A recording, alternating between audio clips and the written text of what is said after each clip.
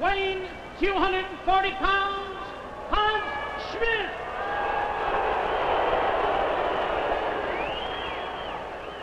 His opponent on this side of the ring, France, Alaska, weighing 275 pounds, Yukon Eric.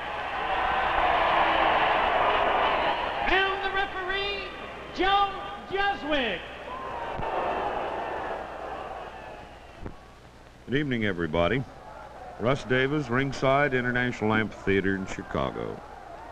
This is another one of those great matches that promoter Fred Kohler's put together and you folks have been wanting to see. Yukon Eric on your left, Hans Schmidt, the old madman from Munich, on your right, and Joe Jeswick is the referee. This 2 out of 3 falls, 60-minute time limit. His boy Yukon Eric comes from up in Alaska way and is a real big rugged one. He wrestles barefooted but with blue jeans on. Hans Schmidt just wrestles with everything, including the ring posts, and never his conscience. He's just out to win, and that's the way it goes. But here's a husky one, this boy. The bell, and we're off. The bell sort of has the asthma tonight. In this crowd, it sounds like a dime store alarm clock. Well, you're going to hit me, I'll hit you. Yukon Eric is Swedish. Or Norwegian. At any rate, he's a Scandinavian. He's a tremendously powerful man. Cross chin lock on him.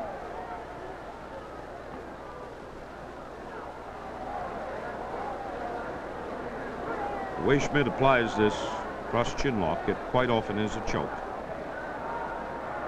The way he has it at the moment, it's just over against the jugular vein. You can always make a takedown with a hair.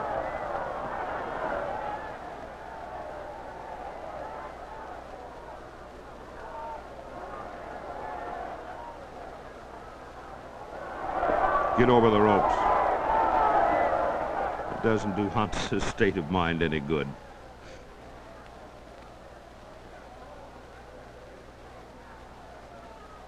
Schmidt is known for losing his temper, and the referees always try and stay out of arm's reach. Waist lock. Have to break it up. You're in the corner, boys.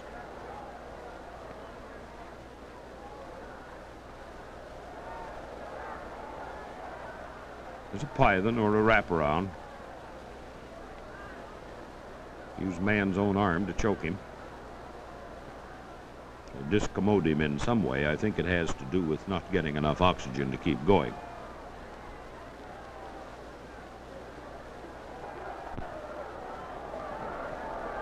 Eric making an armbar here.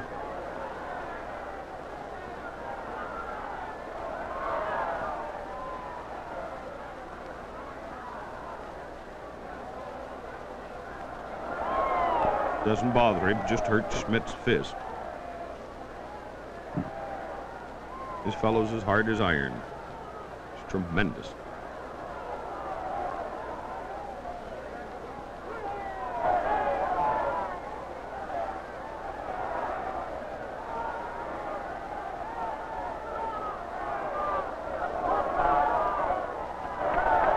Knee right in the stomach.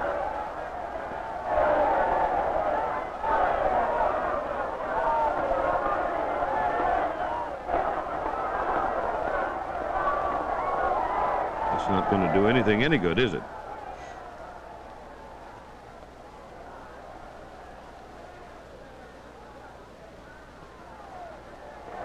We're getting rid of him. Just pick him up and throw him away like an old used washcloth. Insist on that, Hansi.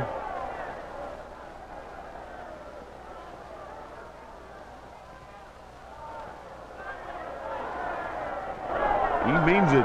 He lets you know he's going to hit you, and then he does.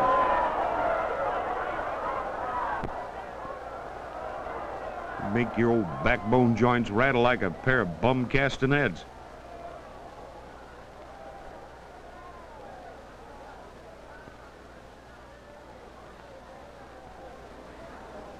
This fellow Yukon Eric is supposed to have 10.5 inches of chest expansion, and when you put a chest lock on him that way, he just swells up like an old toad and makes you let go.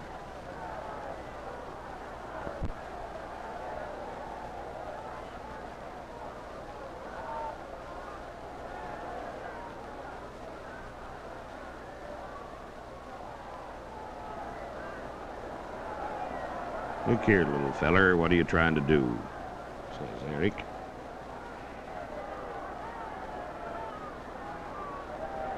Here's a waist lock now that Schmidt's got on him. Making him work for his breath already. This is like trying to get into a set of woolen long johns that are about 4 sizes too small. What Schmidt's attempting to do.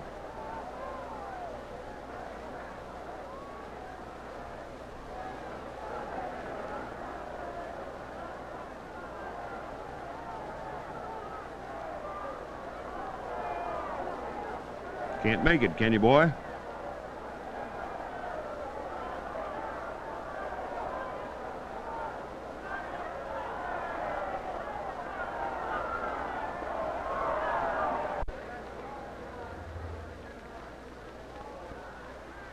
That didn't improve your situation a bit, did it, Hans?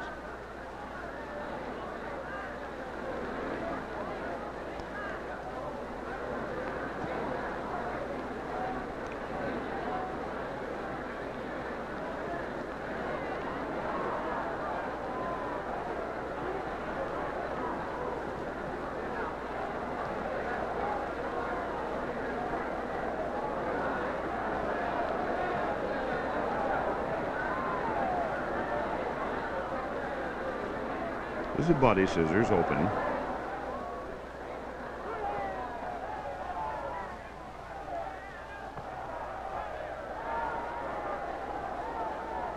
Hans, by that maneuver, was trying to put enough pressure on Yukon Eric's feet that he couldn't squeeze.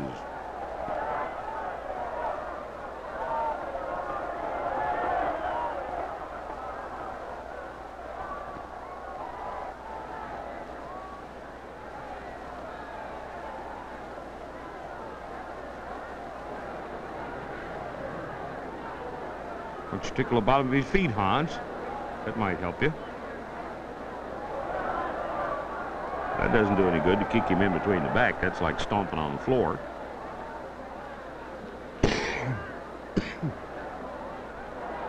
Sit down, he wants to talk to you.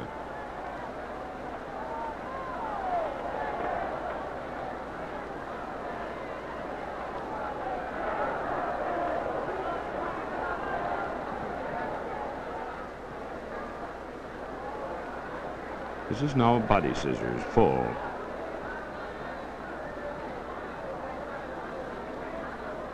Well, it's sort of half open and half full here now. It's sort of half, if you know what I mean.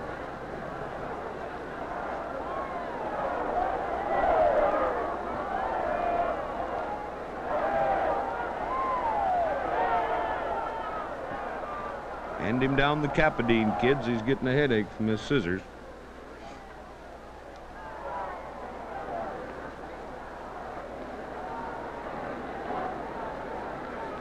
Trying for a pin, but that shoulder's up, as you can see.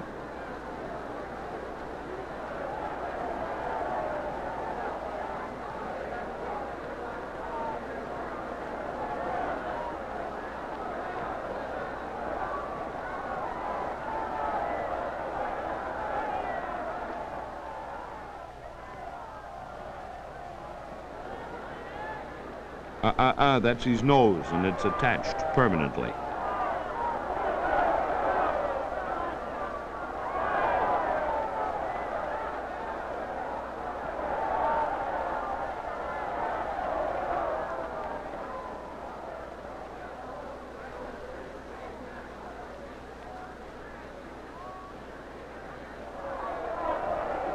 Well, finally got him loose.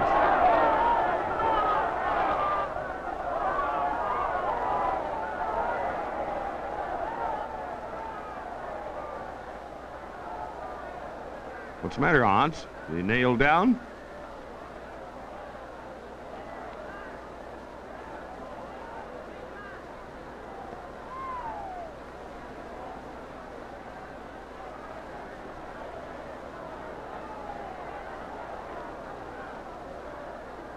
It's an arm lock Eric has.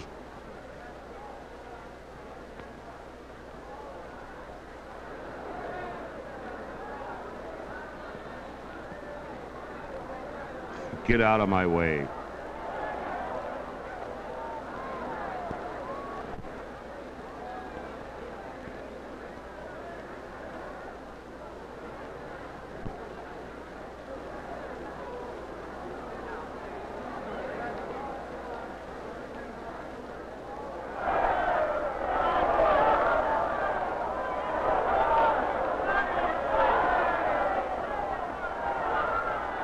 The hammer lock.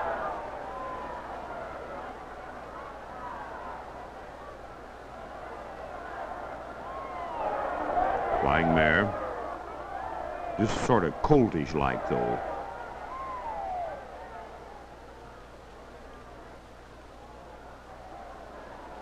Filly-ish, maybe I should say.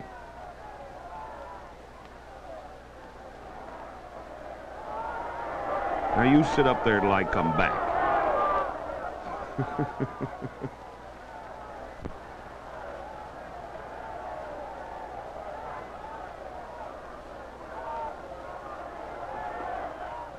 Hans has finally met somebody who can dish it out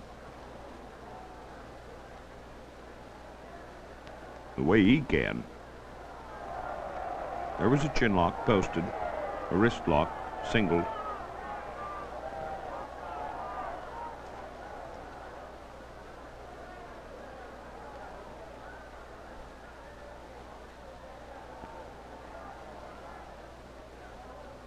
Uh-oh, there's the head scissors.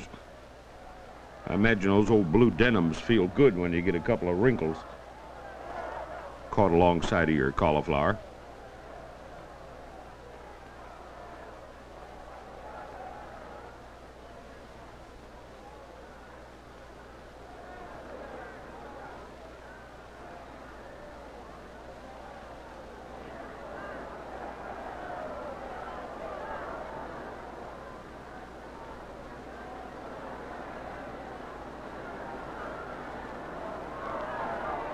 What's Hans doing to his pinkies in under here?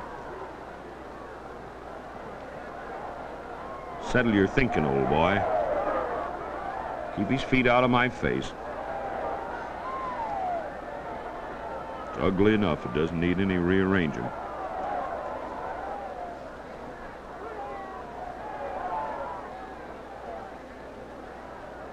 Schmidt flailed out. But at what price cauliflower?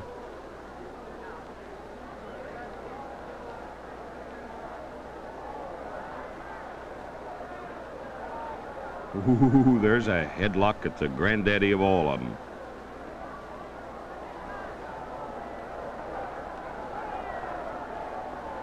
That's his mouth. You have your finger in there, chum.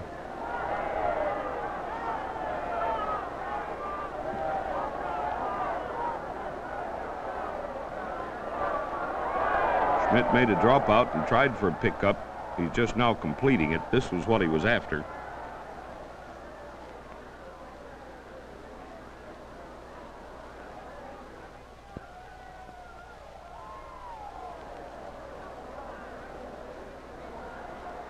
This is the half-standing version of the spread eagle. It does you no good anyway it's put on.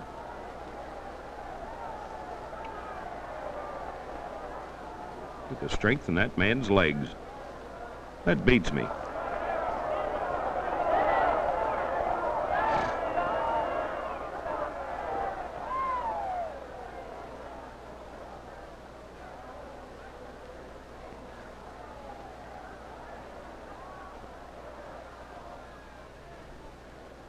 Headlock.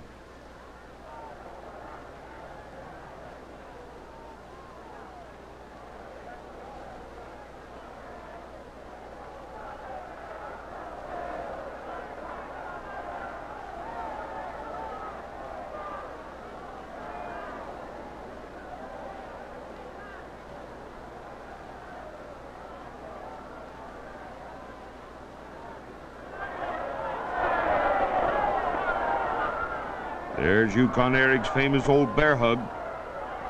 This one breaks the lease, kids. Weren't doing swell at getting him loose, are you, Hans?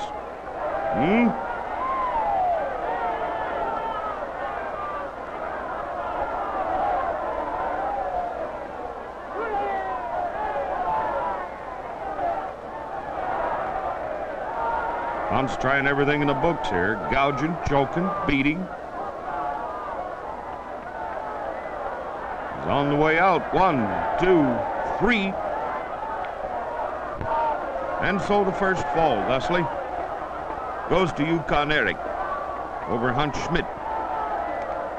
New meanie from Munich. And there are a lot of people glad to see him pinned, as you can see.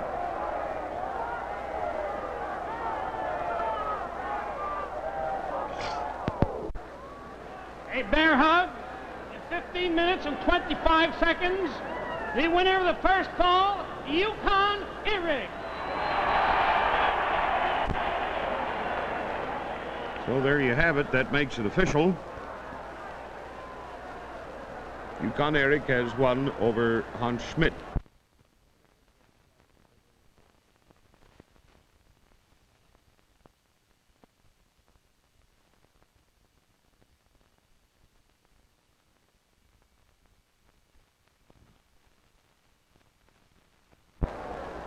Hans will wend his way back over here now to his own corner.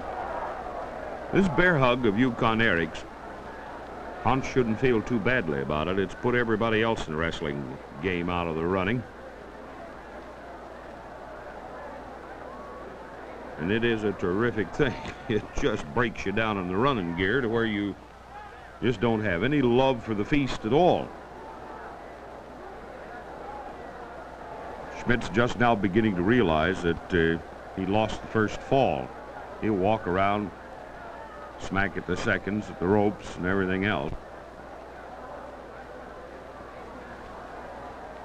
Even the Andy Frainmen are down here at Schmidt's corner tonight. I don't think there's any wrestler in the business who is hated any more wholeheartedly than this boy Schmidt. And I don't think any fellow has won the favor of wrestling audiences in the big-time circuits any quicker, who's had any faster rise to stardom than Yukon Eric. Up Montreal some time back, he lost half of his left ear one night in a match with Killer Kowalski. Kowalski put that famous knee drop on him, and Eric got out of the way of it, all except his ear, and it just completely tore it off of his head. Uh-oh, Mr. Schmidt.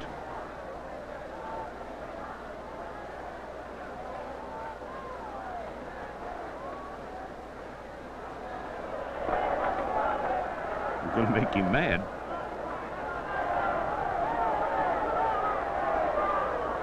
This boy's used to fighting with lumberjack boots on and axes and everything else. He's got a terrific cut across his back where he was hit by one of those lumberjack's light axes.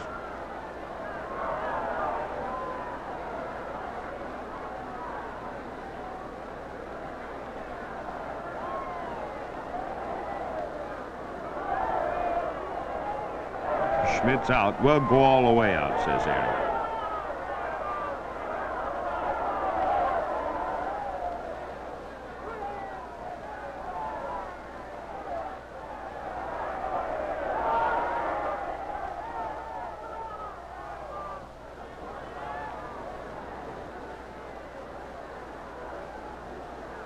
This is a gold tooth of Eric's that shows up here. It makes him look sometimes as though he's smiling. How do you like that, he says. He doesn't flinch from anybody.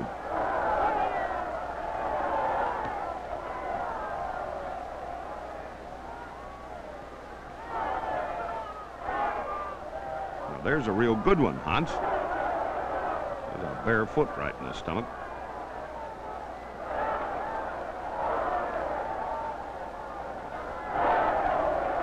Beat his brains out on the ring fittings, huh? Well, they're padded, but I still wouldn't want to hit my head on them. Knee lift. take starch out of anybody.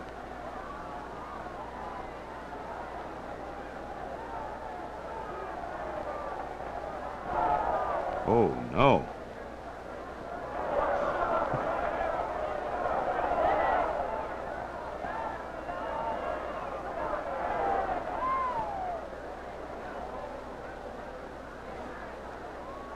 Literal translation, you're a bum. If you're a lip reader and can understand German, why then maybe you're in. Because Hans gets mad and that's all he shouts.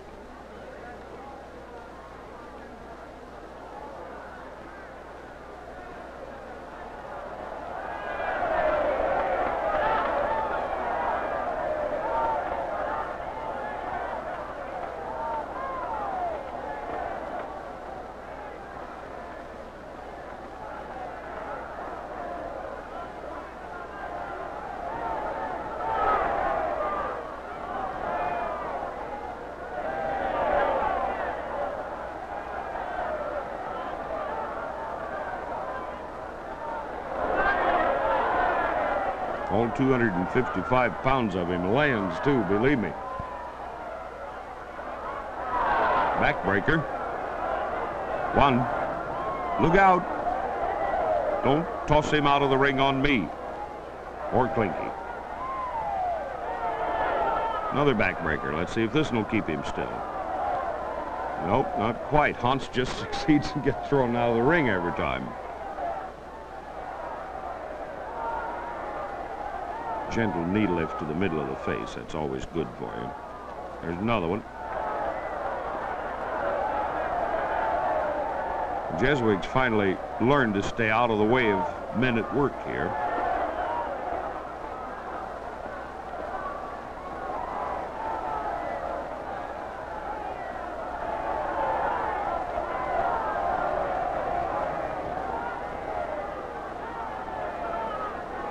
It's 3 of those backbreakers in a row. No one has ever taken more than 1 of them to put him out of commission. Well, that's 4. Well, he is getting a little weaker, but I don't know whether he can hold out or not, or whether Schmidt will have the strength to lift him again. Well, he has it.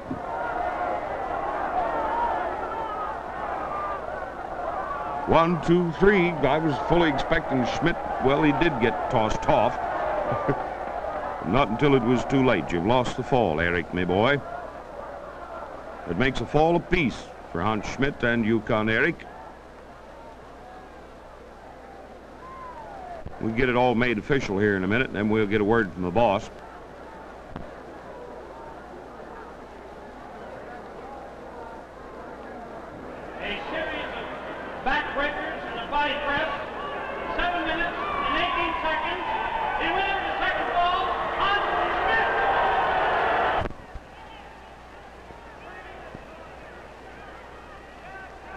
Now that we got that handled, we'll get off. Both of these men, both Hans Schmidt and Yukon Eric, have been crowding Lou Thez for his title. Eric has not as yet, here at International Amphitheatre, met Thez. And I think when they do come together, it will be Tilly bar the door. No doubt of that. Isn't that fella tremendous? I never saw such a chest in all my life. Unexpanded, it measures 62 inches. Schmidt here is no baby, but he certainly looks like it alongside of Eric. Schmidt generally comes in anywhere from 220 to 245. Summer times he'll drop a little weight due to summer heat. Eats rather lightly. And then in the winter he generally picks it up, but this boy Eric just seems to go right through the year, always 255 or better. I have seen him weigh in as high as 280. These wrestlers are tremendous eaters, you know. Well, there's the bell and we're off. A drop kick. Schmidt figures he's got him in bad shape. He better keep him that way. Another one.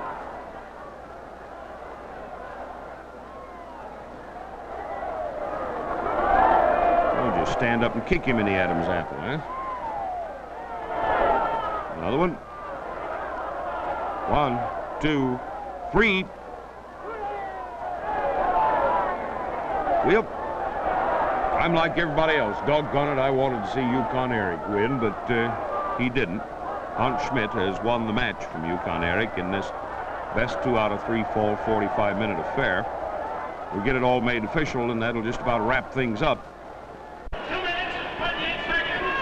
The winner of the body press, ball and the lance, Hans Schmidt. Got it, dear friends. Pappy Davis ringside at International. Another Fred Kohler's World Championship matches. We hope you enjoyed it. We'll be seeing you.